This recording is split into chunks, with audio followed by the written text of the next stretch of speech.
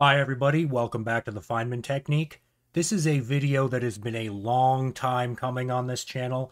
This is going to be a proof of the general Leibniz rule for differentiation under the integral sign. Um,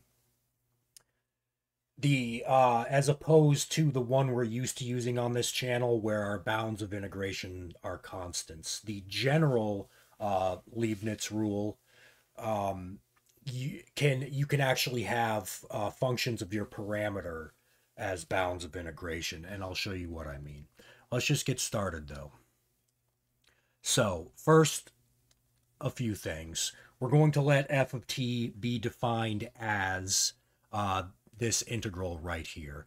And you can see it's going to be a function of t because if we integrate a function of x and t with respect to x and then plug in functions of t in place of all our x values, we're going to get a function that is solely dependent on t. Okay. So now we're going to use the limit definition of a derivative. That's stated right here. If we plug our function of t in to the limit definition of the derivative, this is what we end up with. Because this was our original function of t, and this is our function of t with plus h added to all the t's. So you see that is f prime of t expressed as a limit and integrals. Okay. So next, what we're going to do is we're just going to do a little trick here. We're going to add and subtract the same thing inside the numerator. And by the way, guys, this is a direct copy of the of the chapter on the proof in my book. So that's where this comes from. All right. So we're going to add and subtract this integral, and then we'll do some regrouping. We're just going to add and subtract this integral from the numerator and then regroup it. All right. So next, we will use this property of integrals. It just says that if the integral from some value c1 to c4 is equal to these three integrals, one going from c1 to c2, then c2 to c3, then c3 to c4. And you could continue that indefinitely. This could go from c1 to c a billion, and then so on and so on, as long as it went from one to the other and then eventually to a billion. Okay, and we're going to use that to rewrite this integral right here. So we break this up into three integrals. The first one starts with our original lower bound, and then it goes to a of t. And then it goes from a of t to b of t, and then finally from b of t to our original upper bound. All right. And then we'll substitute that back in, and there will be some cancellation. You can see that if we replace this integral right here with these three integrals, you'll see we have a plus a of t to b of t of this minus that exact same thing. And what you end up with after the cancellations is this. All right, and then we're going to kind of regroup it. We're going to, I just rearrange stuff a little bit. That's all. Basically, I switch this and this. And then we use this property of integrals. You can say that the integral from c1 to c2 is negative integral c2 to c1. So we're going to rewrite this integral, which is right here, as the negative of itself with the bound switched. That's all.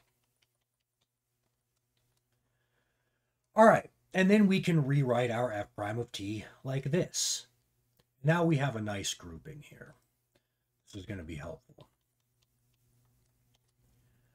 All right, and now we can actually split the limit. We're just going to say that this is the limit of this plus the limit of this. All I did is I just chopped off this part and put it to the side.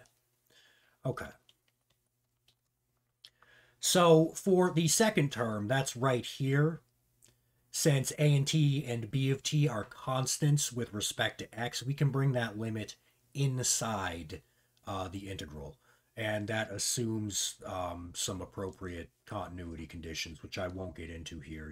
You'll very rarely find uh, conditions when you would not be able to do that. And I'll explain a little bit about that at the end of the video. Okay, so now we have this. Notice that this limit we bring inside, and now we just have the limit definition of a partial derivative of a function of x and t with respect to t. So we rewrite it like that. That's the integral from a of t to b of t of the partial with respect to t of x and t. And a lot of you are familiar with that part right there. Okay. So next, let's notice that for small intervals on b of t, for the small interval b of t to b of t plus h, that's going to be a very small interval right here. We're talking about this right here. And a of t to a of t plus h. And remember that in the end, our h is going to 0. So this is going to be an incredibly small interval. And we're going to use the mean value theorem for integrals, which states that if some function is continuous on the closed interval ab, then there exists some value c on that interval such that the value of this integral is going to be equal to our f evaluated at that point c, which is on a, b, times our upper bound minus our lower bound. And that's a theorem that you learn about in Calculus 1. It's called the mean value theorem for integrals. So we're going to apply that to our case.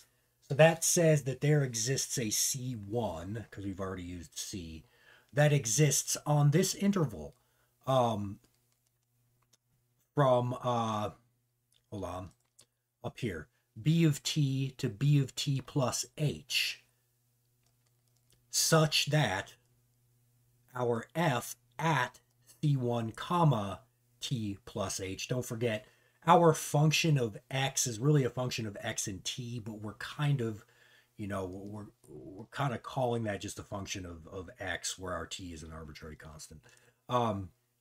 So it is still a function of x. All right, but there exists a c1 on this interval that is incredibly small, such that this integral is going to equal f at c1 comma t plus h times our the difference of our bounds. All right, so this, applying this to our case gives this. All right. And don't forget, as h goes to 0, c1 goes to b of t, I'm sorry, because don't forget, this interval is going to be incredibly small as h goes to 0. In fact, it's going to be crammed in between two things that are infinitesimally separated. So it's just going to go to b of t. So we can replace this f of c1 comma t plus h with just f of b of t comma t. And don't forget, that's because this h goes to 0. And our c1 is crammed in between this infinitely small interval, which converges to just b of t. So this integral can be very, very closely approximated by f of b of t comma t times b of t plus h minus b of t. And of course, that's the limit as this goes to 0. But we're not going to take that limit yet. We're just understanding that this limit is going to be going to 0 eventually. We're going to leave this h alone for now. Okay, and then basically I state the exact same thing except with our other integral up here. It's just the exact same thing, just having to do with this part. All right. So we can substitute these approximations back into our expression. So I just replaced the integrals with this derived expression right here using the mean value formula, or mean value theorem for integrals. And then don't forget, we still have this divided by h, and we are taking the limit as h goes to 0. Okay. So now we take the limits. Don't forget, this f of b of t comma t does not depend on h, so we can technically bring it outside the limit and then just take this limit, which is right here, and this limit, which is right here. And these are exactly the limit definitions of b prime of t and a prime of t. So finally, we can rewrite f prime of t as b, or as f of b of t comma t times b prime of t minus f of a of t comma t times a prime of t plus the integral from a of t to b of t of the partial with respect to t of our function of f of x and t. All right. So there we go. Now we've derived the general. I should have put general Leibniz rule for differentiation under the integral sign. I just wrote the Leibniz rule. The Leibniz rule that we've been using, like I said, it involves constant bounds of integration, which, by the way, comes from this. Think about it. If our a and t were constants, then our b prime of t and our a prime of t would go to 0. So this whole part would drop out, and we'd be left with this familiar part right here. So there we go. That's it. That's the proof of the Leibniz rule for differentiation under the integral sign. Now, a few notes about continuity and differentiability. For the interchange of the limits and integration and the application of the mean value theorem, we assume all this, that f of x and t and its partial derivative with respect to t are continuous in both variables x and t. All right, we're making that assumption. And that a and t and b and t are differentiable functions of t. So we have to have that.